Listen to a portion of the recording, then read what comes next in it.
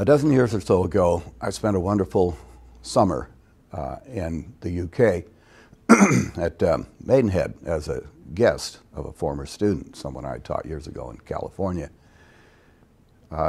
She had married an Englishman who died and left her some property right on the River Thames. It was delightful. I lived in a little apartment above her boathouse. My wife and I rented a car, hired a car, as they say there, and spent a terrifying 2 days driving on the wrong side of the road. But we couldn't get to Glastonbury as we wanted to, or Tintagel in any other way, at least that I knew about. So we visited the Stones and then drove for another hour or so to Glastonbury, where in the 12th century monks said they had discovered the graves of Arthur and Guinevere. During the day, wandering around the ruins, I encountered an Anglican priest who was posted out there. There's actually a small chapel. And we had a chance to talk.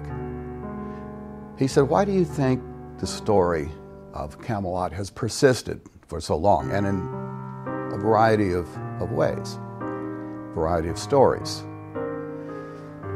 And I said, well, clearly he's a messianic figure. It seems to have something to do with that. It's a figure of hope and restoration.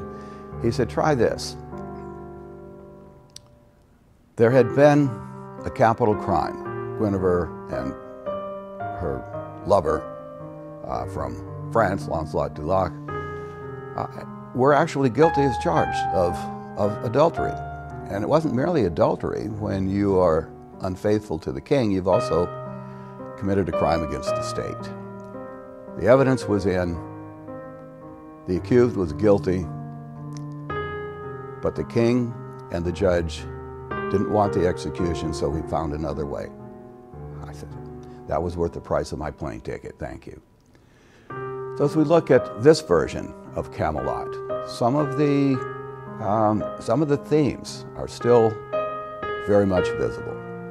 The desire for something better, the commitment of life and energy and even safety to restoring order and peace in a disordered kingdom.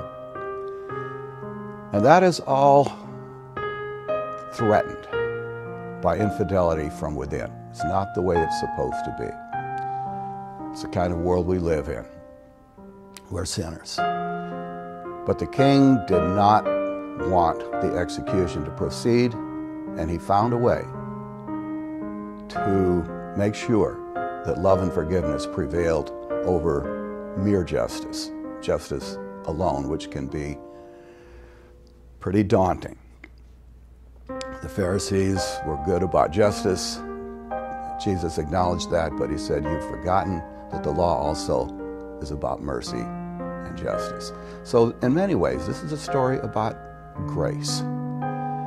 We look to Arthur, who was wronged, but who himself was a sinner, and who extended the grace that he needed to his wife and to his best friend, who had profoundly wronged him. But there were more important things than that.